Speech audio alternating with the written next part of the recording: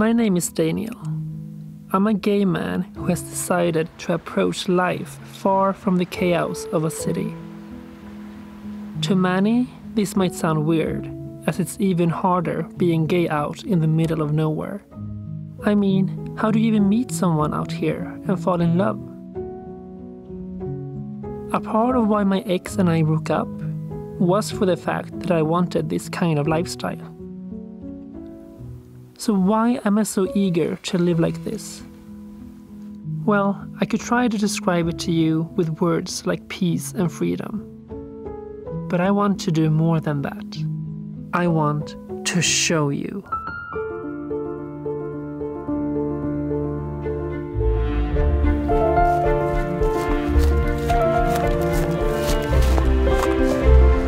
Do you guys hear that?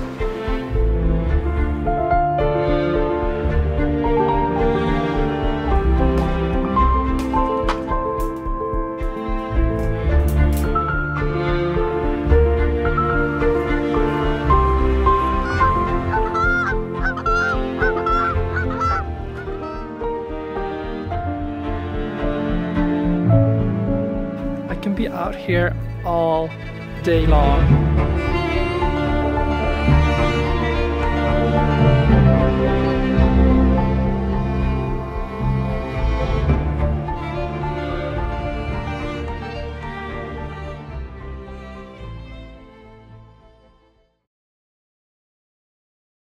Hi everyone, I'm so glad to have you here with me and that I get to share a few moments of my life with you. Let's get started right away, and I thought we would start with the slowest part of my days, the mornings. The first thing I do every morning is to make sure I rehydrate properly. I like my water ice cold, and the water here does not disappoint. This time of the year, the mornings are cold, even though spring is right around the corner. So I have to make sure I have enough firewood to keep the house warm throughout the day. As you might see here, I'm not really the best at chopping firewood. I guess that's my gay side coming out. But so far, I've always managed to prepare the firewood without getting hurt.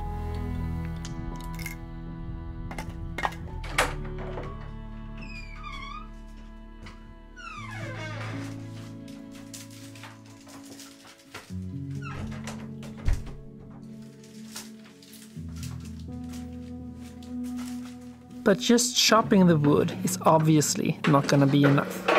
Without actually preparing and starting the fire, the house will soon start to get cold. I usually use sawdust to start my fires. It's the perfect thing to get it all started.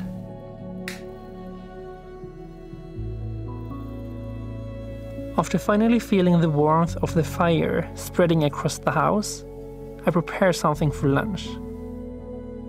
This will be my first meal of the day, since I always skip breakfast. Then I like to sit down and watching something while eating. Here I'm watching my favorite YouTuber, Jonna Jinton.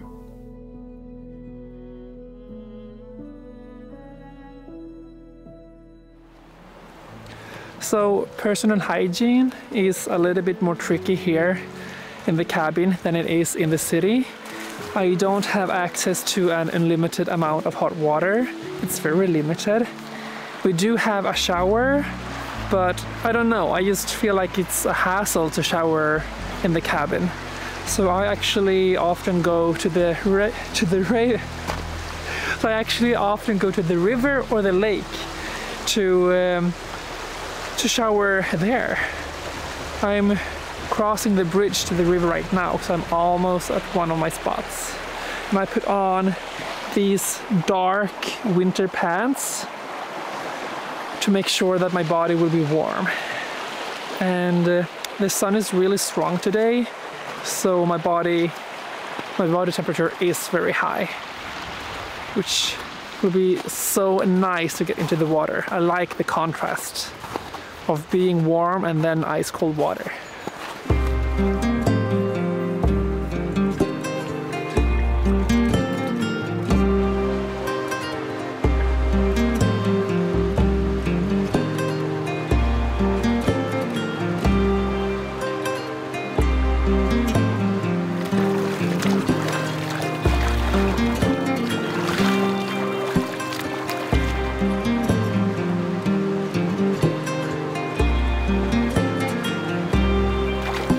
Woohoo! Woohoo!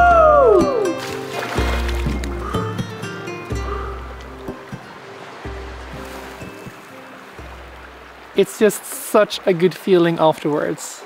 I highly recommend doing this to everyone.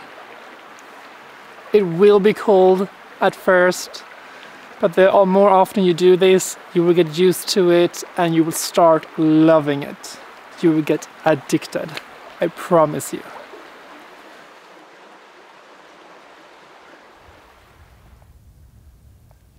And now I'm just sitting here by the timber in the heat of the sun, warming myself up a little bit. It's such good Easter weather today. The sun is really warm. It's to the point that the life is coming back outside again. I have both seen a fly in the cabin, and when I was setting up the camera right here, a bumblebee came and sat on it. So the life is really coming back outside again.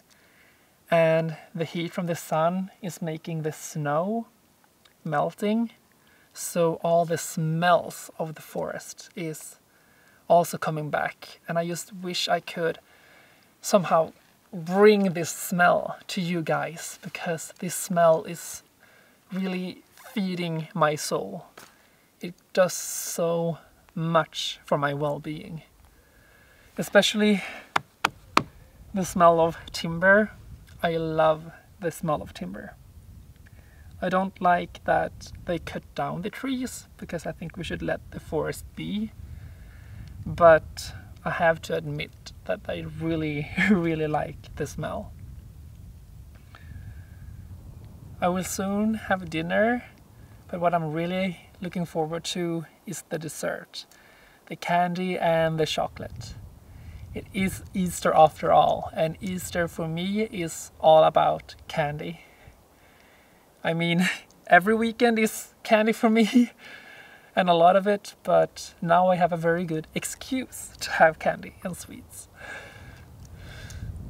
A few months ago, I found vegan chocolate on sale, and since vegan chocolate usually is so expensive, I bought tons of it, like literally boxes.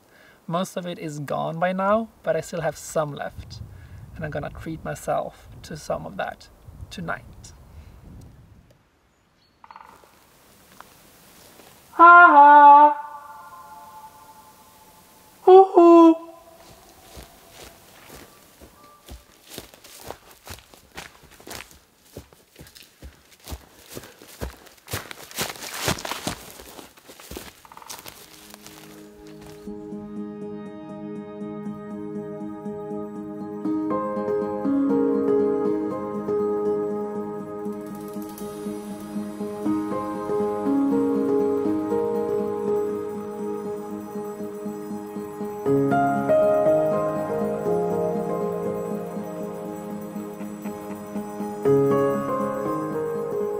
Can be out here all day long and then do it all over again tomorrow. I still haven't had dinner or my sweets, but okay, I was gonna say I should get back home to have dinner and my sweets, but then I remember the lake is just right over there, so maybe I will go there first. I think so.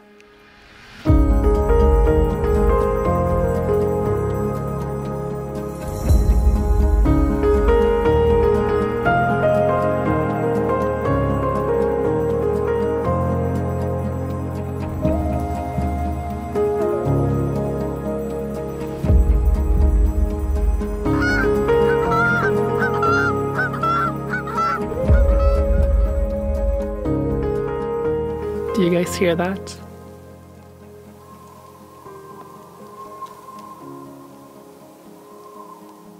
The birds has just gotten back to Sweden for spring.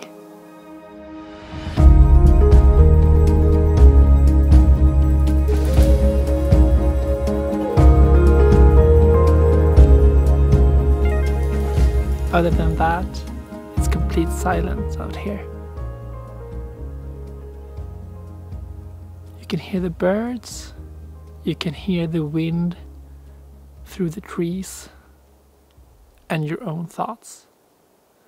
Something I can't hear in the city. I'm trying to see if we have a lantern here in the...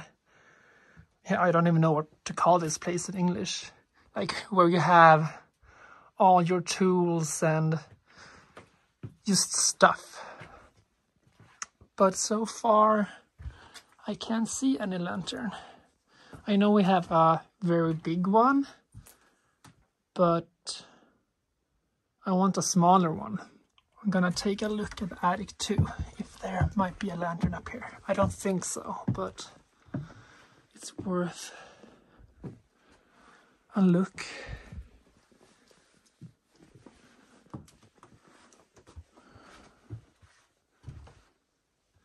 There's a lot of old stuff, at least, that they used back in the day.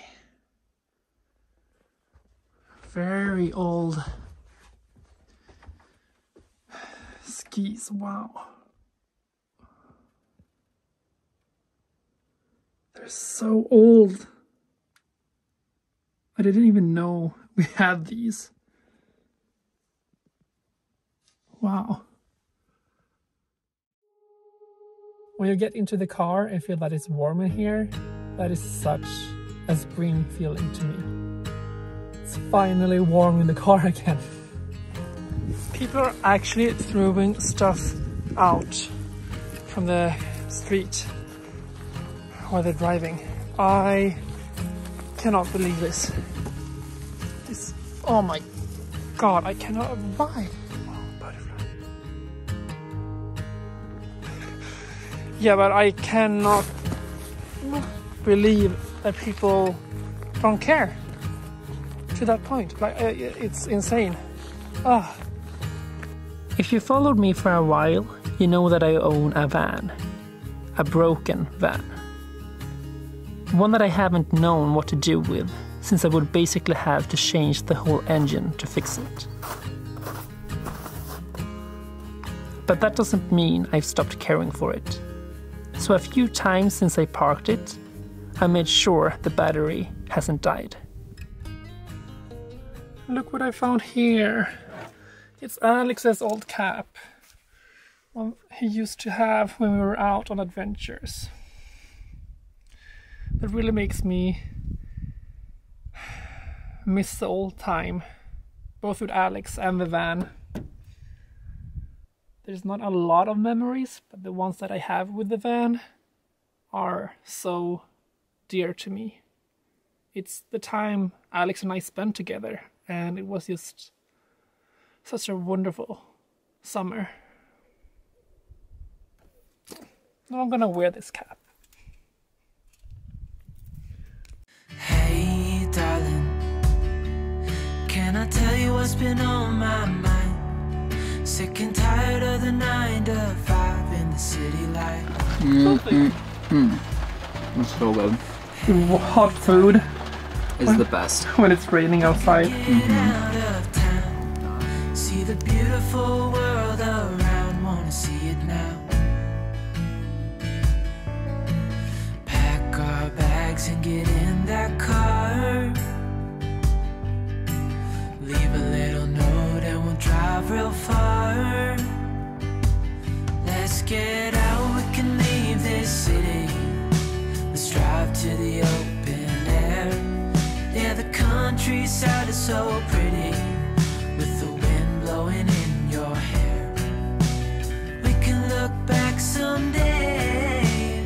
Baby, don't you understand that we only get one life? I wanna make it count, honey. Come on now and take my hand.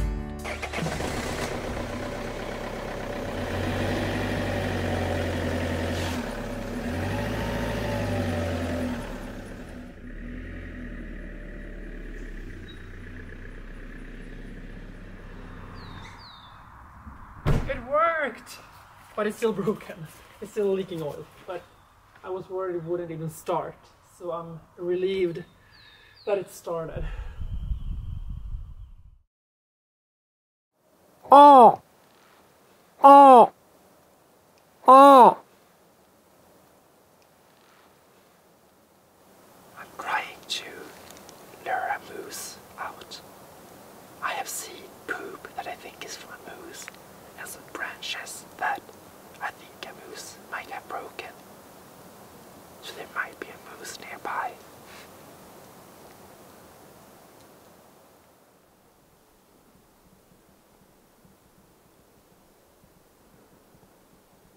Okay, the sun is starting to go down.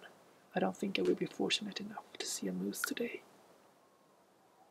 So I'm gonna pack up my things and head back home. As I stood there in the forest, attempting to call for the moose by mimicking its sounds, I couldn't help but feel a sense of awe and wonder at the world around me. Even though my attempt was not successful this time, it was still a fun experience, and my imagination could travel to the time I will succeed, and that alone made me feel such a connection to nature around me. But sometimes it's the small moments that truly make life worth living. Like sitting in front of a warm fire, having a piece of your favorite chocolate, knowing that just outside, the stars shine bright over the cabin. It's these moments of simple joy that remind me why I'm approaching this kind of life. Far, far away from the hectic pulse of the city. No matter what I'm doing, deep within the forest is where I belong.